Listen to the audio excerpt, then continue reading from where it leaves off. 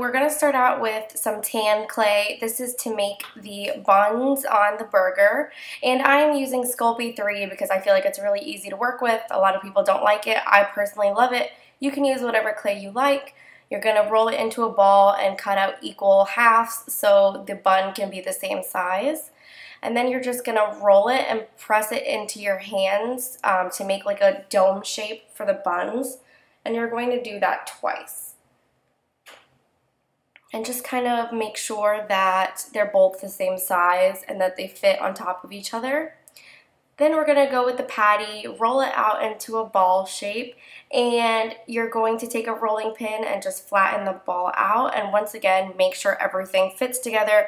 That's the most important part. I'm using a toothbrush to texture the sides just a little bit, and then I'm going to take a dotting tool and add a little bit more texture just to make the meat look like it was cooked. You can skip this step if you want. I just feel like it gives it a cute touch without making it too realistic because you want this to look cute.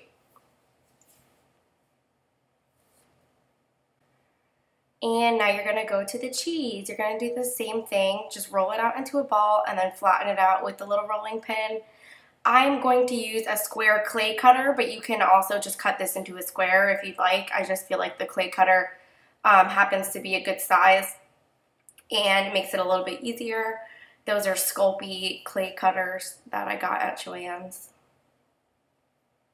And then just lay it on top of your meat and bend the edges just to make it look like it's a little bit melted.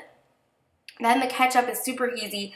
You're going to roll out a snake, and after you roll out your snake, you're just going to cut it and spread it out just like a squirt of ketchup on a burger.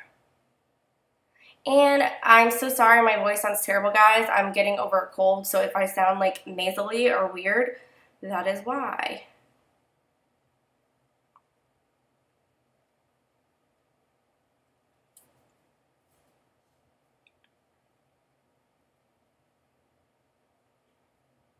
And then after you are done taking your ketchup and putting it on the burger, you just want to put your other bun on to make sure that everything looks good.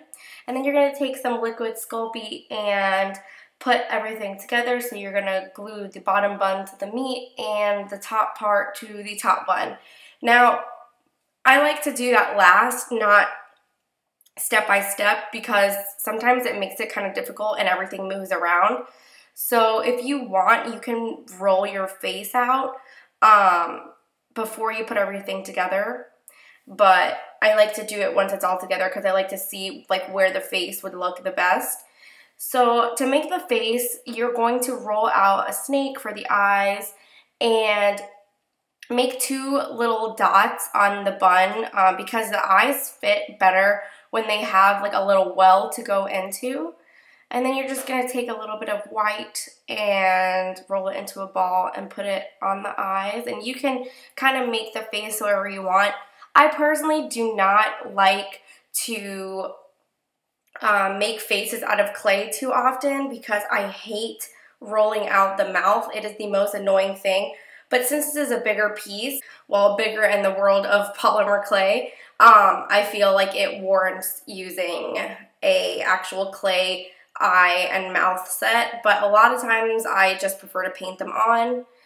And the mouth, you just kind of have to go with it. You're probably going to have to do it a few times. It's just kind of the way it works, but you roll out a really, really skinny snake and then just put it right on a little bit lower than the eyes. And then I'm going to add a little bit of blush with some pink and just put it right under the eyes.